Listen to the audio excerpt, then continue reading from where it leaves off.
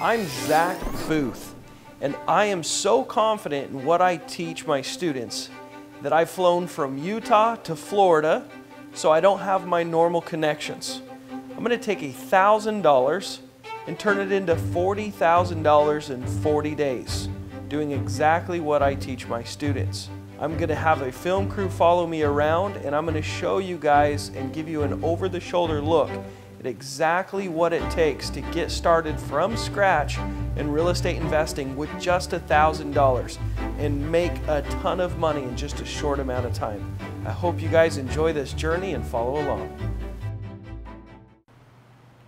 What's up, everybody? Feeling super grateful. Today is 24 of the 40 grand in 40 day challenge, and it's gonna be a big day. It's Friday here. So we've got two really good appointments. One appointment was with Jacqueline. I've already met with her before. I'm very confident we'll be getting the contract today. And then we got another appointment this afternoon that may not be that great, honestly. You know, I went through the script of, you know, you could possibly make more fixing it up and listing it with an agent. I may not be your best option. And she and her husband want to meet with me at the property and just see what I could offer. I think that's the big thing. Pretty excited. We're doing good. We're making progress. And I don't know if you recognize the shirt. I only have like 6 or 7 shirts that I brought with me. You're probably like, oh, he's got a new shirt. You know, I've seen that shirt. But I've decided this is my closing shirt. This is the lucky shirt. So hopefully it helps me out today. But anyways, I'm excited. Hope you guys are enjoying the content. Make sure you hit the like button. Give me a like, please. It helps with the algorithms. I'm not asking for anything else. And then also leave me a comment if you want to be entered to win access to my mastery program free of charge, which is my step-by-step tutorials on how to do what I'm doing, as well as access to me as a coach and your mentor. So my favorite comment will be entered to win. So make sure you leave me a comment, and it's going to be a big day. Hope you enjoy following along. So when I spoke to you last, what was it, Wednesday, you said, does the inspection happen? Are we closing? I said yes, because that's what I was told. So there's mold in the house. We had the inspection report come back and there's mold in the house. So Fred said that he would call you directly, but I'm like, I've been working with this guy, so I'll call him. So anyways, he still wants the property, but he just can't do it at the purchase price that we have it at. And I was like, well, he's probably not going to go for it because, you know, we're trying to get him at the deal that we have it at. And so I don't know if you're going to have to talk to the seller and you're going to have to tell them, like, hey, look, there's mold in the house. And, you know, no buyer's going to want to pay this price if there's mold in there. So how much are you wanting to come down? He said, wait, let me go back to my paper.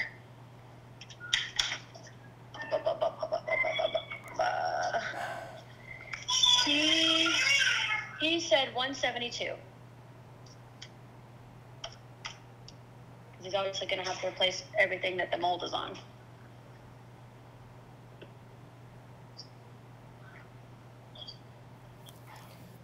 Email me the mold. Email me the report. I'll have to talk to the sellers. Okay. All right. Could you just read me off your email really quick so I don't have to search in my email?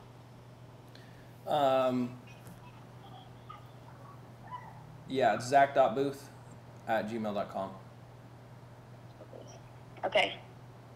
All right. Again, he was going to call you directly, but I was like, well, I've been dealing with him, so I would rather just call. So anyways, all right. Well, I'm going to have the inspection report sent over to you now so that you can present that to the seller so that they have proof that, like, hey, this is what's going on.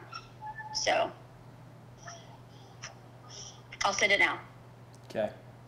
All right, thank you. Hey, by the way, I'm not very happy that you had your inspection on Wednesday. I got confirmation that, yes, we're closing, and then now you're saying you're not wanting to close and wanting to change the price.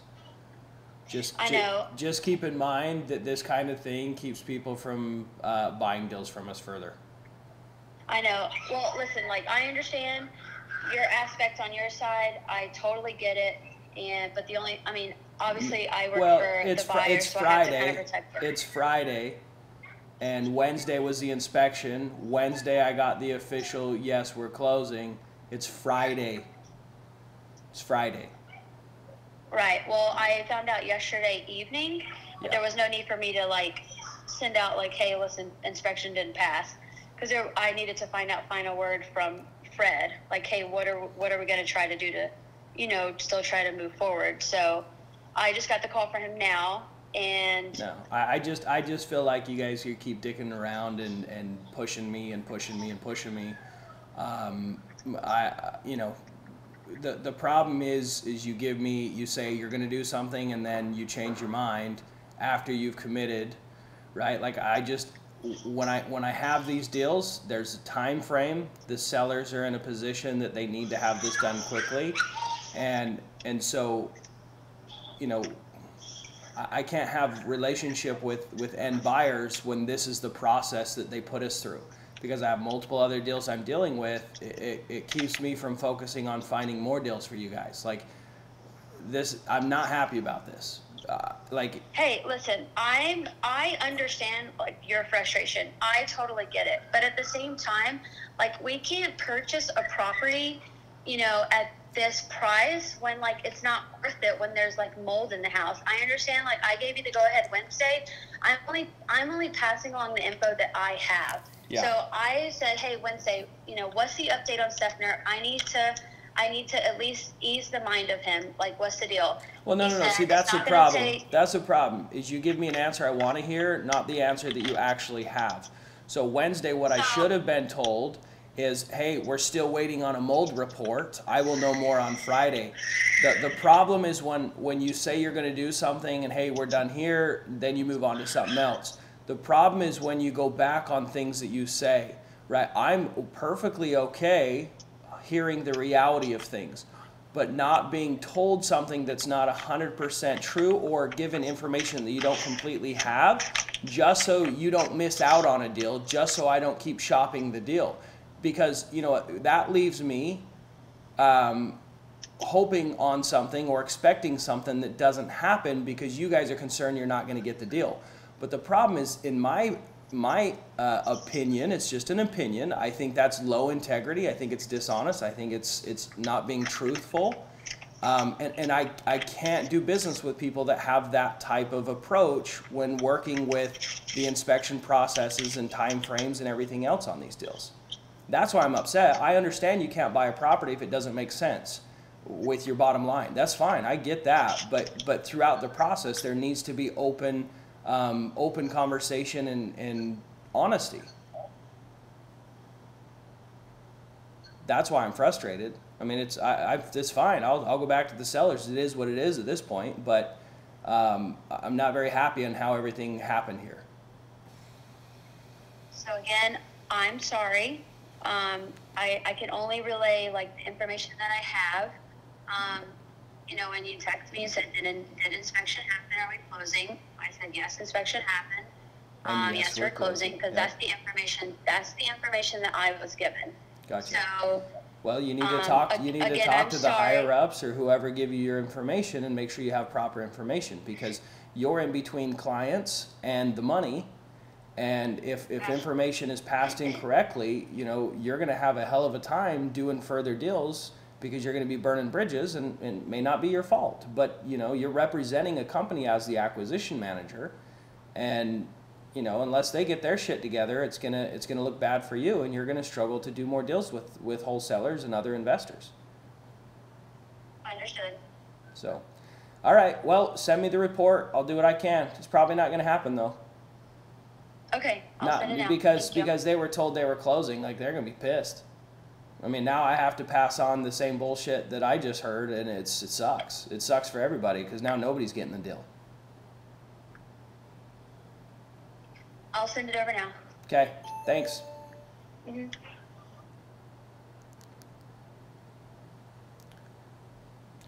Hopefully I wasn't too harsh. But, you know, in this business, you don't say you can do something if you can't do something. You say, I don't know. I'll have to look into it.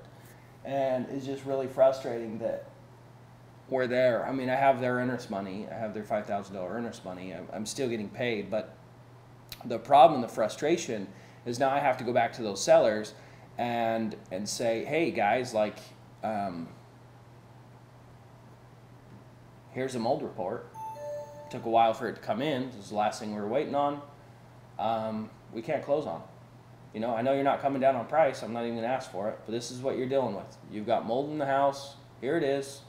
If you want to work with me further, we can do it. If not, I can send you the cancellation.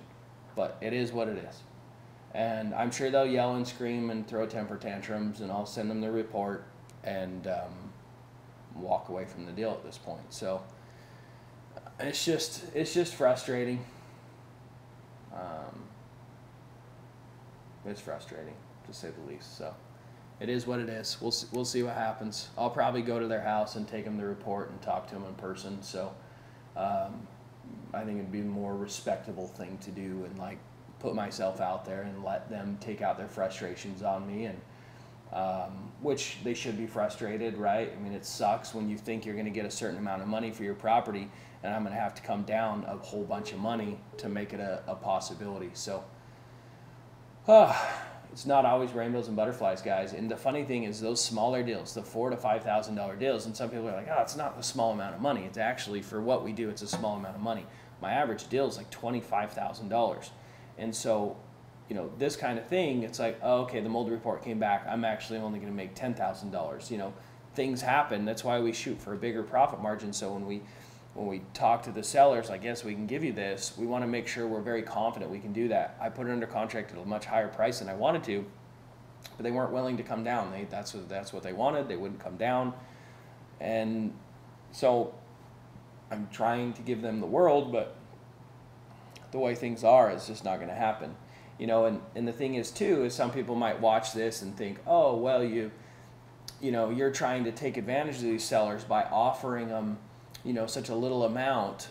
But the thing is I'm tied into a network of all of the investors. And so every single investor gets to see this property. So if they listed this property on the MLS as is, they're going to have the same buyers seeing it.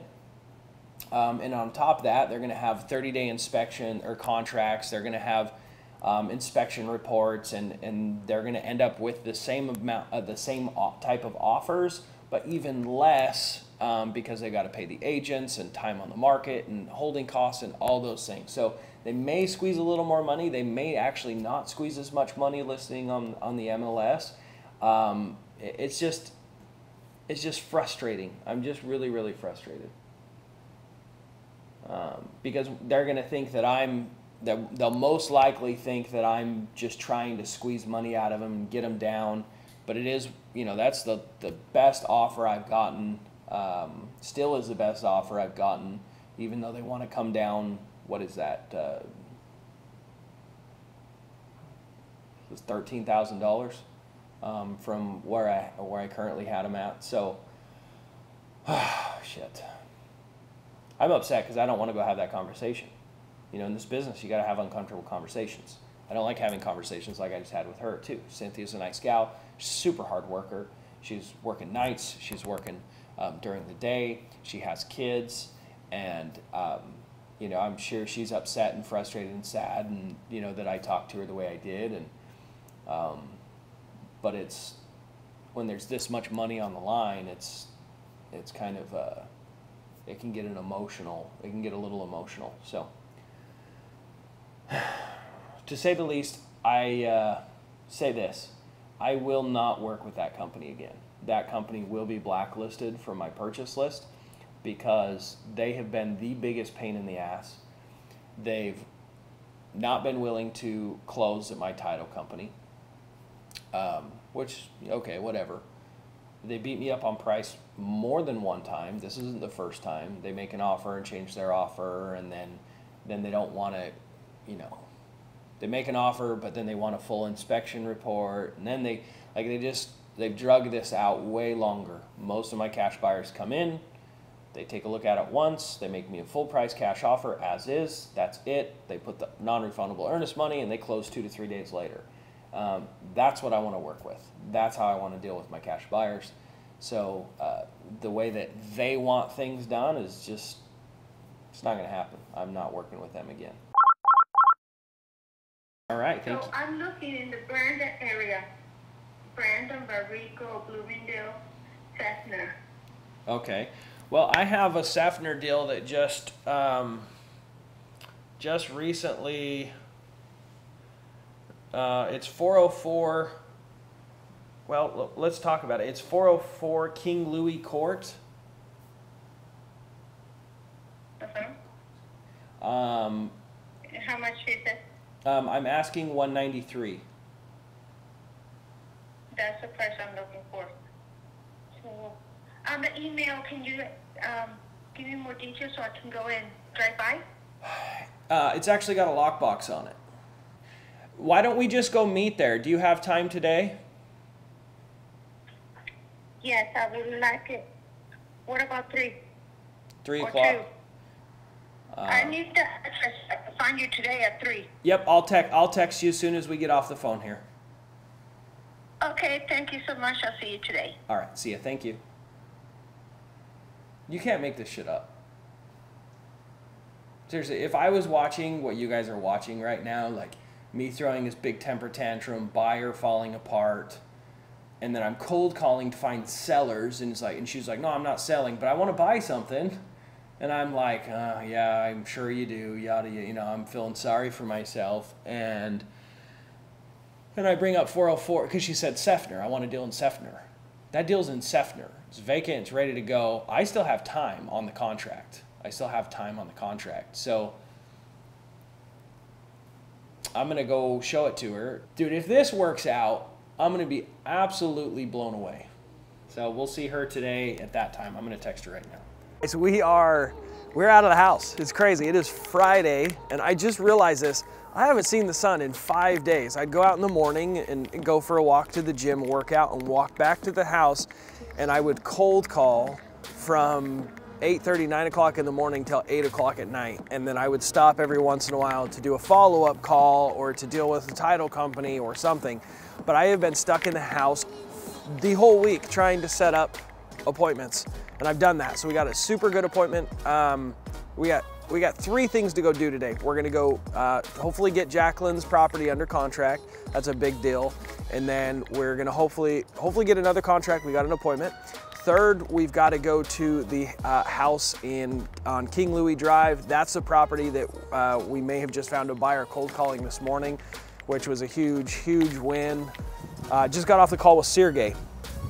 He's gonna buy that trailer. Heck yes. So he's actually just gonna pay $7,000 assignment fee. So I'm gonna assign it for $7,000. But what I need to do is I need to go back to the seller and say, hey, we can close, but we need to get this lien thing figured out, and we also have to get the tenants out. Let's get to work. I'm excited. Oh. The appointment was okay. It was kind of frustrating because the gentleman here with us, Tom, he was all over the place. Like, I couldn't get him to hold still and talk to me. She would talk to me, and she was really sweet, but she's really reserved. Normally I like to stay and talk and get to know people, but I would ask questions and they'd give one-word answers. I could not get them to warm up to me. It was getting a little awkward. So I think they were just curious what the offer would be. And so I made it very clear, listen, you got options. I may not be your only option. I gave them a range. They're going to think about it over the weekend. They got the Super Bowl. And then they said midweek next week I should get back to them and talk to them. So I'll blow up their phones midweeks next week. I really hope to get this contract because it's completely vacant, and I could potentially get a buyer for it pretty fast. So there's motivation there. It's just I don't know how long it's going to end up becoming. So she's a good connection because she buys rentals. It's just, she pointed out something that I hadn't seen when I first walked through it, and it makes sense. So the back patio has a giant tree next to it, and it's lifting up that cement, and it's sending all the water up against the house. And there's mold up the wall on the outside, and it's probably on the inside of the wall there is what that potential mold is. So she said 160 is the highest she would go. I have 2 offers, one at 170, one at 172. So I'm going to go home and call the sellers and just say, hey, listen, you know, this is the issue. This is where, this is something I didn't even think about or look at. It's just, there's no way, because to get that tree out and take out that cement and tear out that sheetrock and fix the wall, like, that's what we're up against to be able to turn it into a rental. So I'm out. So you guys can list it with an agent. Best of luck, but I can't pay as much as what we have it under contract for because of that. So it is what it is. It kind of sucks. I'm actually gonna get the lockbox because I'm done here. So this deal sucks. It is what it is. So they're gonna be it was a young lady there, and she said my mom's not here, and told her to call her and confirm that I can come back. So I'm gonna come back tonight at 6 o'clock. I'm gonna go back over and try and get the purchase agreement put in place. Just be like, Jackie, like, we're gonna do it. Let's do it. It's a lot of work. Let's go do it. Well, today was hard. It was really hard. It's Friday. I was really hoping to get that contract with Jackie. She really wants me to see it first. I tried to get into the house twice. First time, tenant wasn't home, just the daughter. So I came back at 6. She asked me to come back tomorrow. I should have got the phone number of the mom the first time I went. That was stupid. Then I could have called her. So I showed up, got the phone number the second time. I'm going back tomorrow at 2 when she said. Hopefully they don't just dodge town tomorrow and be like, oh yeah, well something came up, which is what I fully expect to have happen. But I'm trying to get that contract. I've got another really good appointment with a guy named Luis tomorrow at 4 o'clock. So tomorrow's gonna be good. But I'm happy. I'm really excited to spend time with some students that are coming out. I got a bunch of students coming out. I got Nakib coming tomorrow. Good stuff. End of day 23 or 24? 24? Yeah, it all kind of blurs together. You work this much in this many hours, this many days in a row. It's just like,